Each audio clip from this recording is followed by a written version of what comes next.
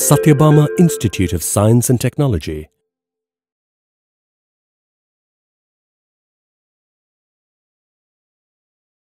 Good morning, everyone. Welcome to this introductory session on principles of management.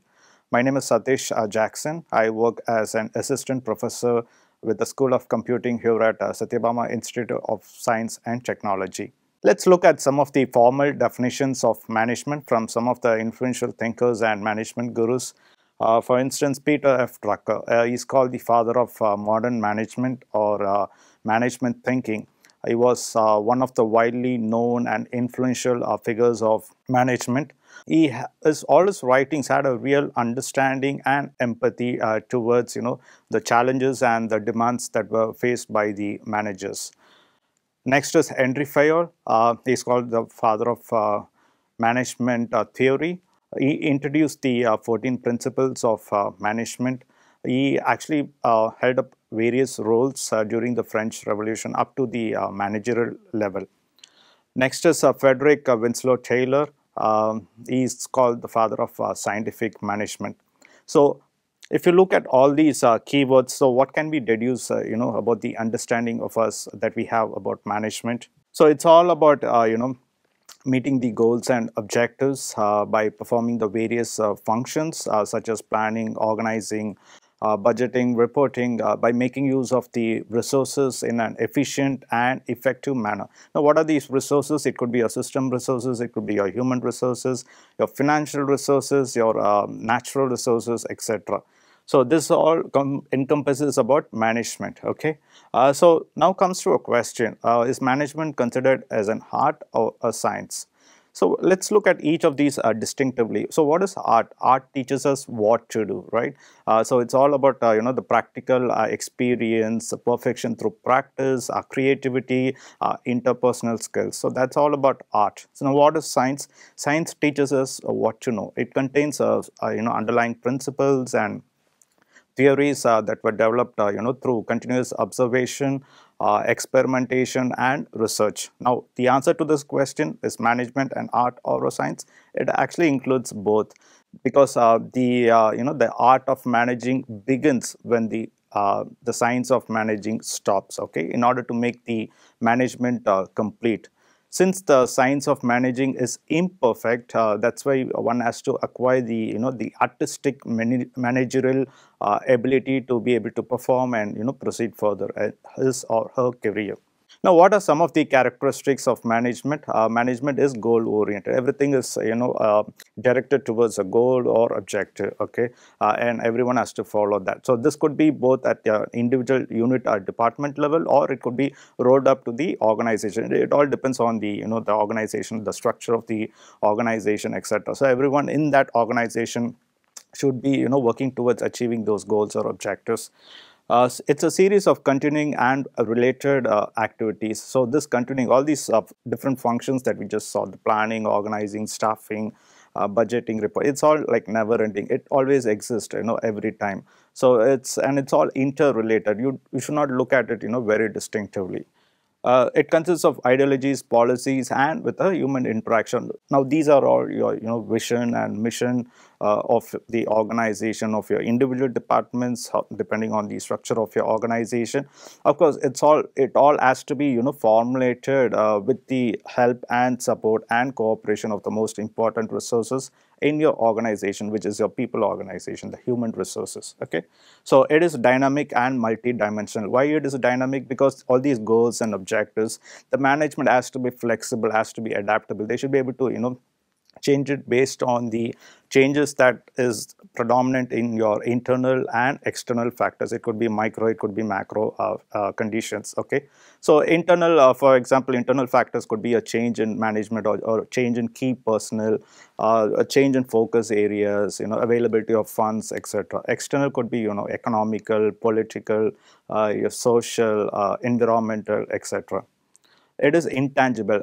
Management as a concept, it cannot be physically seen, okay? It cannot be touched upon, but it can be felt. How? With the way that organizations are being run. It's very easy to identify mismanagement. How if there is a lot of chaos and confusion in the organization, that's how you'll be able to figure out like the organization is being mismanaged. It is universal because it is globally applicable. Okay, it applies to every type of industry. Public enterprises, private, government, military, your household work. So everything requires management. It is intellectual because you need to apply science, you need to apply math, you need to apply your intelligence, your mindset, etc. It is social because it's all about what is the most important resources in an organization. It's the human resources, right? So it's all about the behavior traits of the individual people and how they work as a team, because we all know like teamwork is very, very important in today's organizations. It is pervasive, it is universally present everywhere. Okay, um, irrespective of how large or small your organizations are, what type of industry it operates, what is the geography, what is the location, what kind of, is it a product company, is it a service company, it doesn't matter, it's all pervasive, it's universally applicable. Okay, now what are some of the objectives of management? Broadly can be classified into organizational, social, and personal. Okay, so organizational, so what is organization all about? So about surviving in this world, and to show growth, to show profit, to make the stakeholders happy, to meet the objectives of the organization without leading to conflict of interest. So these are all some of your organizational objectives.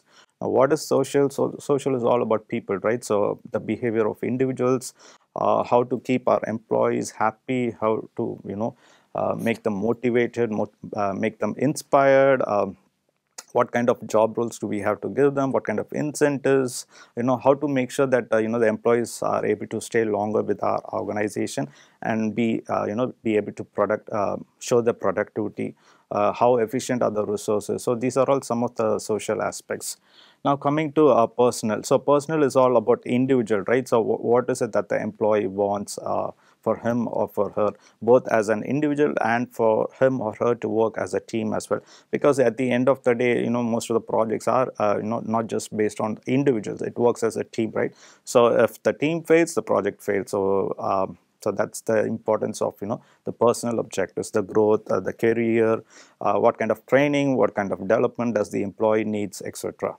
What are some of the functions of management, without going into too much of detail? So planning. So planning is the most basic and essential function that you typically start with in the management cycle. So you assess the present and you chart the future course of action. Okay. Next is organizing. Organizing is all about grouping of resources and the activities that are put together in terms of division of work, a clear-cut responsibility, who does what, etc. Staffing is all about your human resources. Okay, what kind of talent that you want to hire for your organization, how do you want to hire, what's the time period, what are the skill sets that you are looking for your organization, what is the how to retain talent as well. So all about resource allocation. So that's about staffing. Next is directing. Directing is more like overseeing, managing, delegating, leading, leadership qualities, decision making. So all of those falls under directing. What is controlling? Controlling, you need to establish standards, and then you need to measure your actuals with respect to your estimates, see if there's any deviation, and if there's any deviation, you need to take corrective actions for that. So that's all about controlling. Okay, coordinating is more like a support function. Okay, so it's basically synchronizing and unifying the actions of the people, the groups of people. Next is reporting. You have various reports, right, that you generate, maybe a work completion status, maybe to see what's the sales growth for your products or for your services or for a specific geography, and then probably you might have to pass it on to your upper management for them to take a look at it, the 360-degree dashboards that you use with the BI intelligence, business intelligence tools, etc. Budgeting is all about financial planning and allocation of financial resources to various activities. How much of a budget you need to do, what kind of budget, and where do you receive the funds? Do you go for loans or bonds, shares, etc. So that's all about budgeting cycle. So there's a very basic 5 M's in management. So what is 5 M's in management? It's all about manpower to start with. which is nothing but your human resource, which is the most key asset of any organization, because without human resource, nothing else works in an organization. Next is your materials. So without manpower, materials is of no use. So you need to make sure that the materials, whether it's raw materials or semi-finished goods or finished goods, should be of higher quality, right? That's how you, in a way that you beat competition. The next is your machines, equipments. Okay, so without manpower and materials, machines would be more redundant, would be more useless. Of late, we are seeing so much of machines, artificial intelligence, automation, right from agriculture to IoT. So in agriculture, for example, machines do the work of harvesting, tilting. Methods, it's nothing but the process that is involved. Okay, so the operation cycle. So who does what, like what is the frequency? Okay. The last one is money. Money is more like cash, the funds. It's not just based on the cash, but it could also be, your debts, your bonds, stock options, etc. So broadly, these are the 5 M's in management. So what is the evolution of management? So let's broadly look into 2 categories. One is pre-scientific, the other one is, during the scientific era. So as I said in one of my previous slides, Frederick Winslow Taylor, he is called the father of scientific management. So during pre-scientific management era, so there was an emphasis on workers, well-being, because you need to look into the context. Okay, so mostly, the workers were typically working in factories. So to improvise on the working conditions of those factories, maybe to reduce the working hours, to pay them sufficiently based on the work, based on the productivity that the workers are showing, to improve the working conditions. Maybe to provide meals, for the well-being, for the health, division of labor, how to extract, the productivity, how to measure the efficiency, both from a people's perspective as well as from the operations or the process perspective. So that's your engineering efficiency, and to provide time, wages for the employees for the work that they are being put into. Okay, and also there was an emphasis on managerial problems, what kind of demands that the employees are putting forward, and how to make them happy, how to make them satisfied, how to make them content with what they are doing, what are the demands. So basically, give a lending here to the problems or the issues that are raised by the employees. During the scientific management era, so we have various types of theories: classical, behavioral, modern management. So classical could be your failures, administrative theory, your scientific theory, etc. Behavior could be, human values. Modern management could be your system theory, your contingency theory, etc. Okay, so universally apply the principles of operation. So make up some standards and make it globally applicable in order to extract efficiency for both people as well as for your operations. You basically separate the planning, which is more like a supervisory role, and then the doing, which is more of a worker role. So you basically separate these two into 2 different functions, and you apply scientific selection, training, development for these workers as well. Elimination of waste. So there's so much of relevance in today's world, right? To reduce waste, how to make it more productive, how to make it more efficient. So that's about elimination of waste. You standardize your processes, your people, what kind of work that they have to do. So you basically come up with the templates for them to use. Okay. It's all also about guidance, mentorship, because it's all people involved, right? So the cooperation, the support, the kindness, the empathy, the compassion that you show, the teamwork, okay, the helping nature. So all of these comes under guidance. About leadership, because it's best to lead by example, isn't it? Incentives for higher production. Of course, you need to provide proper wages to all the employees, and especially for those employees who show higher productivity, you need to match them with good incentives. It could be perks in any way, stock options, company paid vacation, holidays, bonuses, increments, etc. Okay. Establishing harmonious relationships. So what is harmony? It's all about positive, vibrant, to have that good feeling, a cordial relationship, a professional relationship with every worker that you interact with. So this harmonious relationship, it's not just among the workers, but also between the workers as well as the management. So a little bit about organization structure, because when we think about management, we closely relate it to organization structure, isn't it? So what is organization structure? It is abstract, okay? It cannot be seen in the same way as you would see a mechanical or a biological structure, okay? So it can be inferred from the actual operations and the behavior, the culture of that, the employees who are part of that organization. It also refers to the levels of management and how the responsibilities are being divided. So it's a very broad concept. Okay, so it all depends on the organization, the industry that it operates, the locality, the geography, the region, etc. So we cannot really say that it should be like 2 levels, 3 levels, or 4 levels. So it can be broadly into totally depends on the organization. Employee responsibility. So responsibilities are typically defined by what the employees are supposed to do, supposed to perform, supposed to work, okay, and what kind of output that they are expected to show. So over time, these definitions were assigned to positions rather than to individuals, because for all practical reasons, we know that, right? Because employees in today's world, many of the organizations, there's always employee churn out. Okay, so existing employees move out for better opportunities or for other reasons, and then new employees come in. So it's always an ongoing cycle. So that's why these responsibilities are tied up to an employee's position rather than to the actual employee itself. Okay. So what is the threefold purpose of an organization structure? All necessary activities are to be performed, which also means that no unnecessary activity should be performed. Okay, no unnecessary duplication should be done when you are performing necessary activities. And finally, all these activities should be in sync. It should be coordinated. It should be sequential. It should be interrelated, interconnected. Okay. So what are some of the factors in designing an organization structure? So departmentalization. Again, this is a very unique to organizations. How the organization structure, what kind of industry, what kind of products, or is it a service? What kind of target markets are they looking into? So depending on that, the individual departments are being formed. Okay. So balancing. So each element of an organization should be seen in the context of the total structure of that organization. So there should be a fair balance, okay, between the two.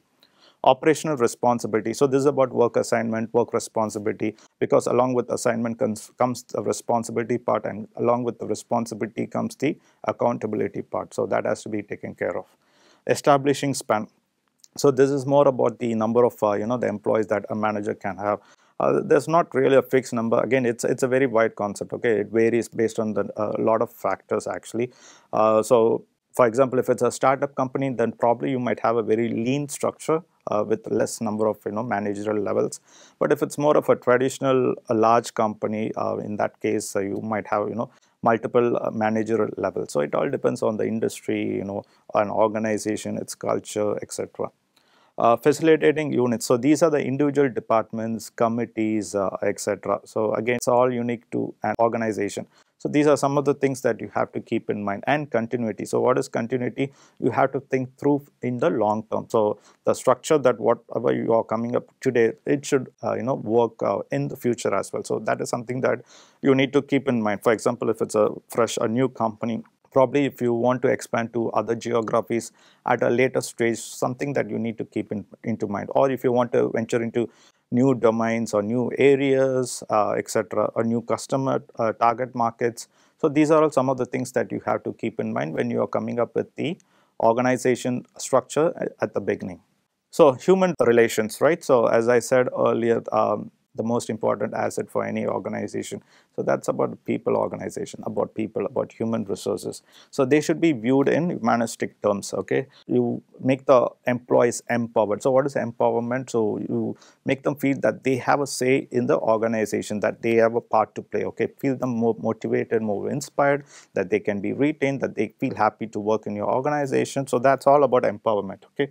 So there's a lot of emphasis on social and psychological factors, rewards, recognitions, keep them motivated, health, well-being, there's all this yoga, Zumba, meditations, company paid holidays, and psychological factors. So there's a lot of, especially during COVID and after COVID time, right? So there's a lot of emphasis on mental well-being. So how well you'll be able to take care. So the stress part, right? So, work-life balance. So all of these comes under social and psychological factors, okay, because every individual is different. So we cannot commonize, we cannot standardize the behavior of individuals.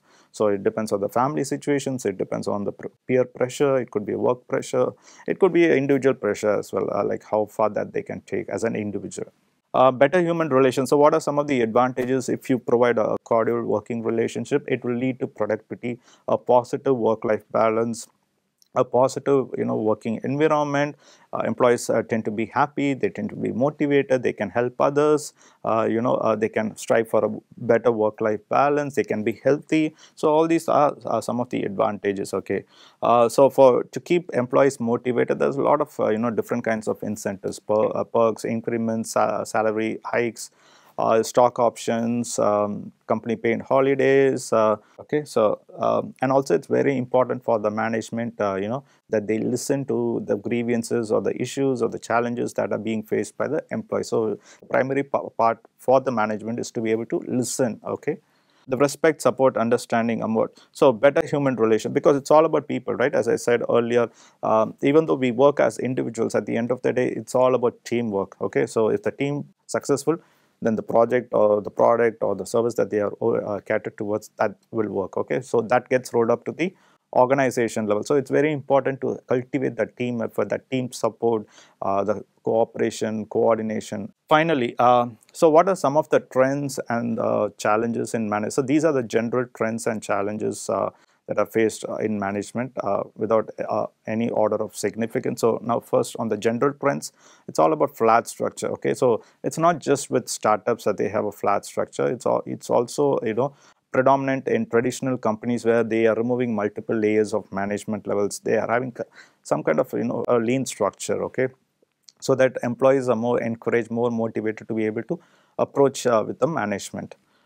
Flexible work environments. This, I think, we have very much seen during COVID and after COVID as well. So work from home option. Even today, I think some of the companies are still following the hybrid model, a mix of both work from home as well as physically coming to the office and working. So, okay, so flexible work environments, not just with the location, but also with respect to the time zones. Okay, automating technology into process. There's so much of emphasis in the last few years, right, with artificial intelligence, generative AI, robotics, IoT, Internet of Things, etc. So how do you bring technology and automate them into your everyday operations or everyday processes?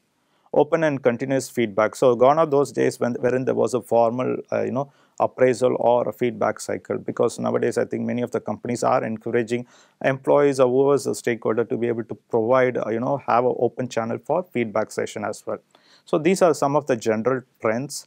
Now coming to the general challenges that the management in specific phases are, it could be classified internal, external. Okay, internal is like, because every employee is different, right? So they have a different mindset, they have a different kind of challenges that they are facing. So sometimes employees also could be difficult, okay, because of various reasons. So management has to find a way to be able to, face the demands or the challenges that are being faced by the employees. Budget, the funds allocation, the availability of funds, etc., putting that into a proper usage. So that also could be a case. Externals could be especially with the wars that is going on, and the climate crisis, and the non-availability of water and the environmental natural resources.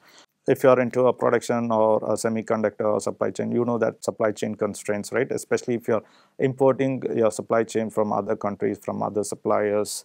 If you are MNC, global operations, then the time zone, the cross-cultural fitment, working with those customers, with who's like the partners that you tie up with, and the laws, the rules, and the regulations of those countries where you have a presence. All of that falls under global operations. Setting unrealistic expectations. So this could be from the management side as well. So sometimes because of the competition, because of the stakeholder pressure, there's a lot of employee burnouts that's happening. So that is something that you need to keep into mind. So be more practical, be more feasible. Okay, so in terms of the expectations that you set with your employees. Corporate governance issues and stakeholders are nothing but anyone who has an interest in your company. Okay, so it could be your management, it could be your employees, it could be your suppliers, it could be your customers, it could be your competitors, it could be the government folks, etc. So anyone who has an interest, stakeholder. So corporate governance issues. I think of late also we have seen few companies which are too fast to grow or too big to fail. That they've grown so rapidly over a short period of time now that they are able to face challenges, how they can sustain that same profit or the same growth or the same survival going forward. So a lot of corporate governance issues and misusing funds, stakeholder pressure. And finally, uncertainty about future.